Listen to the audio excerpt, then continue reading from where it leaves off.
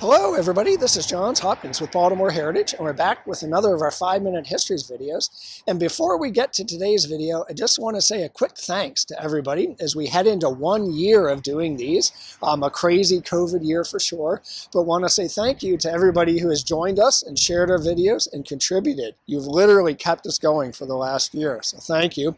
If you haven't yet contributed, thanks for considering it. All right, today we're going to talk about the Natural History Society of Maryland, and that's behind me. We thought we would do that because as we head into the spring, people are starting to freak out about the hordes of cicadas that are going to descend on us. And we thought, who would better know about these than the folks here at the Society? And we'll get to that at the end. But the Society, if you haven't heard of them, it's not because they're new. They were founded on Maryland Day in 1929. Maryland Day is March 25th, and that's when in 1633, when Europeans landed on St. Clement's Island and began the journey of Maryland as a colony. So they founded, but this group in 1929 broke away from the Maryland Academy of Science. And if you haven't heard of that, that's the state's oldest scientific body, founded in 1797. Today we know it as the Maryland Science Center. So 1929, this group breaks away. So what do they do? Well, the first thing they do is a bunch of experiments, including some by one of their founders, a gentleman, Gilbert Klingel, who was an early pioneer in studying life underwater in the Chesapeake Bay. He used a device called a bentherium, which I think was like an early diving bell, a big steel tube with glass at one end that he would crawl inside and get to peer down at the bottom. Take a look at what was going on down there. Pretty pioneering.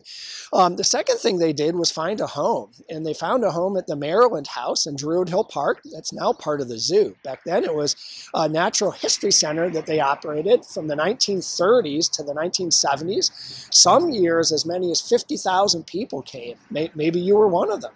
Another thing that they did early on was allow women in. In 1935, they admitted as members women. I think there were 8 science teachers, women science teachers, who were in that first group of women, and it's been men and women ever since.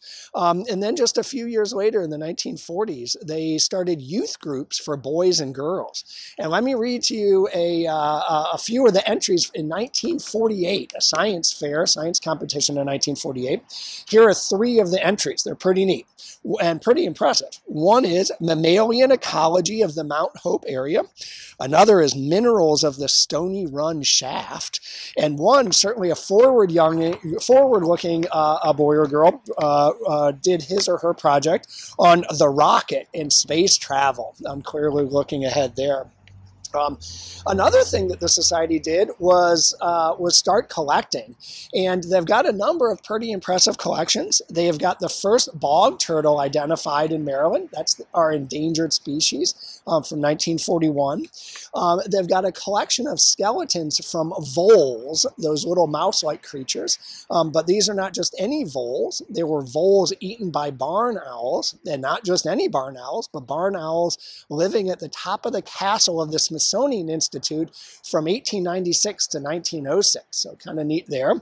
They've got a collection of shells from the Garrett family of the B&O Railroad fame, and they have a collection of Florida tree snails by Dr. Howard Kelly, one of the big 4 doctors who founded Hopkins Hospital. He was an avid naturalist and a member of the Society. But not all of their collections were just sort of curiosities. They have a collection of eggs from osprey and bald eagles that in the 1960s scientists used as the baseline for what healthy eggs should look like before DDT. So a really important contribution there as well.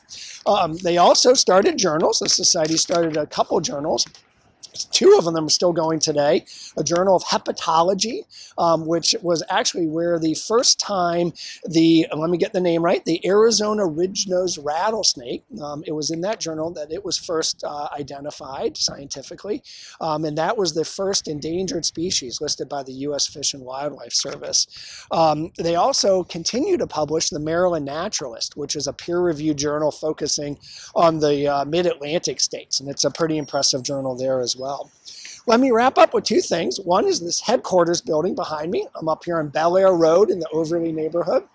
And it was built in 1910, and it was the Overley Town Hall. It served a number of functions. One function that it served in 1913 was it hosted the Army of the Hudson.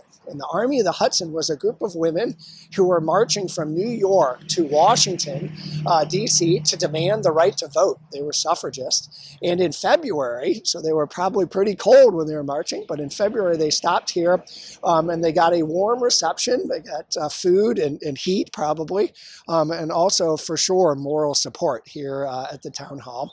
But today it is the headquarters for the society. All right, let me wrap up with back to our cicadas. In fact, the folks here did talk about cicadas, but I missed it by a month. They had a talk by a well-known scientist, Dr. Mike Rupp, who is a frequent contributor on NPR. And he talked about our 17-year cicada cycle, and including how to address them without using pesticides. Although we missed that talk, if you'd like to know more, Dr. Rupp has a website called Bug of the Week, and we'll list the website up there. And in past issues, he's talked a bunch about cicadas, so you can find out what's in store through that as well. All right, thanks so much, and we'll see you next time.